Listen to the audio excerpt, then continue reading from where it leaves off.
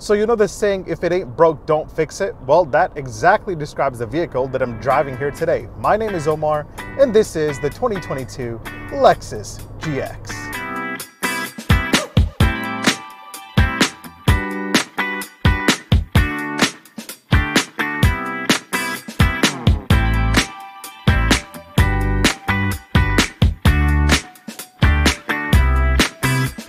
So Toyota and Lexus have a few vehicles in their stable that they refuse to update. On Toyota's side, that includes the 4Runner and the Land Cruiser, a new version of which is on the way, but we won't be getting it here in the US.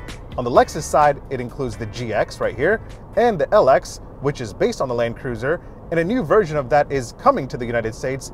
And if I'm new to you, consider hitting that like button and that subscribe button. I drop 2 to 3 car reviews every week, so you might enjoy my stuff. So why is it that Toyota refuses to change these SUVs? The answer is reliability. You see, all these gadgets and gizmos and bells and whistles are really cool, but the reliability of these additions to modern vehicles hasn't been established. Which is why you see expensive Lexus SUVs without things like wireless Apple CarPlay and wireless Android Auto, and sometimes you don't even get a touchscreen display. I'm looking at you, Lexus LX. So let's talk GX. How does this thing drive? This thing is butter smooth. No matter what anyone says, this is one of the most comfortable luxury SUVs out there. To be honest, this is way more comfortable than any Benz, BMW, or Audi SUV. It handles bumps and imperfections on the road with so much ease.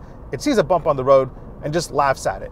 Lexus in general has one of the best ride qualities of any luxury brand, and the GX is one of the smoothest in its stable. It does feel large to drive and to park. This thing is pretty heavy overall, tipping the scale at over 5,100 pounds. But yeah, I can't stress how comfortable this thing is. To help you pull that 5,100 pounds, you still have a 4.6 liter V8 under the hood that makes 301 horsepower and 329 pound-feet of torque.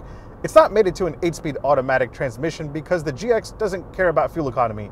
You still have a 6-speed automatic transmission because that setup is reliable. Again, the Lexus GX is one of the most reliable SUVs of all time. It ranks as one of the best reliable mid-sized luxury SUVs. Now, I did some digging around the internet, and according to RepairPal.com, the Lexus GX will cost you a total of $770 in annual repair costs. In comparison, you will spend well over $1,000 a year if you go for one of the German rivals. Also, a properly maintained GX can drive well past the 200,000 mile mark. Imagine that. Imagine driving that much in a vehicle that you own. Well, the GX is one of them. Now that's all cool and all, but that means the GX doesn't see many upgrades or modern tech because that would hurt reliability. And it looks virtually the same on the outside and inside for around 10 years. In fact, it hasn't changed enough for me to give you a complete and thorough tour of it. What has changed? Let me show you.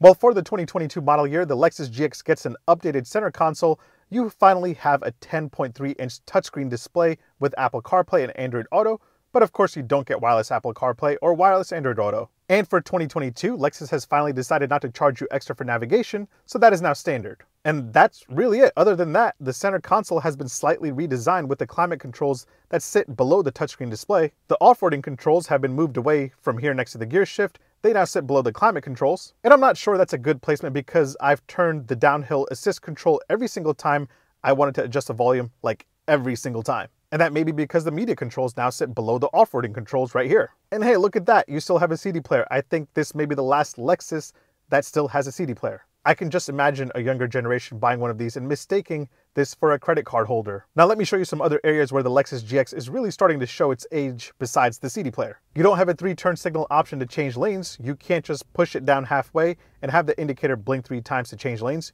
You got to do it the old-fashioned way and push it all the way down. So check this out. Lexus now gives you power folding mirrors as standard. Thank you. But there's no option to fold them automatically once you hit lock from the outside.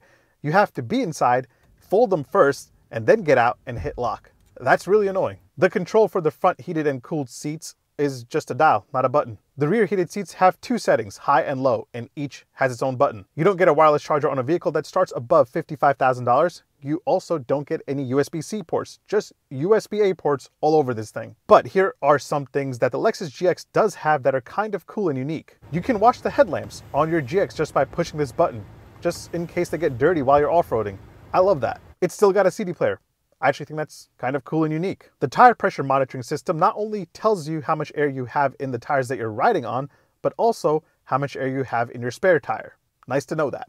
Now let's talk about the exterior design a little bit, because nothing has changed at all. The Lexus GX has looked the same since 2009, besides the addition of the spindle grille that has gotten bigger and bigger over the years. And that's it. And for 2022, Lexus has a special edition called the Blackline Special Edition, which is available in that really cool nori green pearl color, and you can get it with 18-inch black wheels.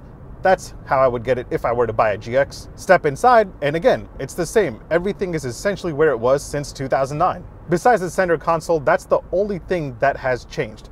That said, let me show you the second and the third row legroom, as well as the cargo capacity. Hop in the second row of the GX, and you're working with 34.1 inches of legroom. I'm about 6 foot tall. That is my seating position. As you can see, still a good amount of room back here, not that bad. Now, if you go for the premium trims and above, you get heated rear seats with the high and low setting. Not one button, two buttons. And if you're somebody that needs second row captain chairs, you will have to go for the luxury trim like my test model here. To get into the third row, you just pull this latch right over here, and the second row seat will slide forward and kind of tilt forward, making way for you to get into the third row. All right, let's hop in the third row. This is my first attempt, so let's see how it goes. Once you get back here, you have, oh my God, 29.3 inches of legroom. Let's move this back. Oh, you got a first aid kit right here. It's tight. It's tight for somebody my size, probably somebody not my size either. To get out of the third row, you just do that. Actually, scratch that. This latch actually folds the second row down. If you need more cargo capacity to get out of the third row, you pull this latch down here, kind of like halfway, and then just slide that seat so you can get out. By the way, you do have power reclining third row seats if you have the luxury trim. That's pretty cool. Now, if you want to fold the third row seats without walking around the back, you can do that if you have the luxury trim from right here, these buttons right here. So just hold them down and come on. There we go. Good job, GX. Almost copped out on me there. And you can also put them back up from right here. Takes a second, but you know, if you have the luxury trim, you live the luxury lifestyle. Kind of cool the way they come out. Now, as for the cargo area, if you need quick access to it, you can just push this button right here, pop open the glass, and load and unload your items pretty quickly. Because otherwise, to access the cargo area, you have to open the cargo door, which opens sideways, just like this. And once you get it opened, you have a total of 11.6 cubic feet behind the third row, and with the third row folded, you have 46.7 cubic feet, and with both rows folded, you have 64.7 cubic feet. So you have plenty of space. Oh, and by the way, if you have the power reclining seats with the luxury trim, you can also fold and unfold the third row by using the buttons right here in the cargo area. So let's just do that really quick. Here they come, and they take a while. Now, before I give you my final thoughts on whether or not if you should buy the Lexus GX, let me point out a few random things that I love to show all of you. You have a total of 5 cup holders. That's weird, I know, but let me show you what I mean. You have 2 in the front for the front passengers, and then in the second row, you have 2 right here in the middle of the captain chairs. They flip out. And then in the third row, you have a cup holder on the right side. It's a full-on cup holder, right? But on the left side, it's like a little tray. If you put a drink there, it's gonna fall down. So I don't know what that's about. Here are what the keys look like to the Lexus GX. Obviously, it doesn't have remote start on the keys. Not many Lexus models do. I think you can remote start some of them through the Inform app, but I doubt that you can remote start the GX with the Inform app. But they're pretty nice keys. Door open and close sound from the outside and from the inside. Pretty solid indeed. Charging game wise, you obviously don't have a wireless charger, but you do have 2 USB-A ports in the front for the front passengers. Rear passengers are also working with 2 USB-A ports right there. Third row passengers, nope, nothing back here when it comes to charging besides this household outlet, which they can plug into and pull the cable next to them. That's really about it. It is now time to hear the indicator and horn sound test here on the 2022 Lexus GX. Indicator first. Just like the Lexus indicator that I expected. Now for the horn sound, better have some authority, and it does. Nice. So what do I recommend? Should you buy the Lexus GX? Well, with a starting price tag of $55,425, this is still pretty expensive.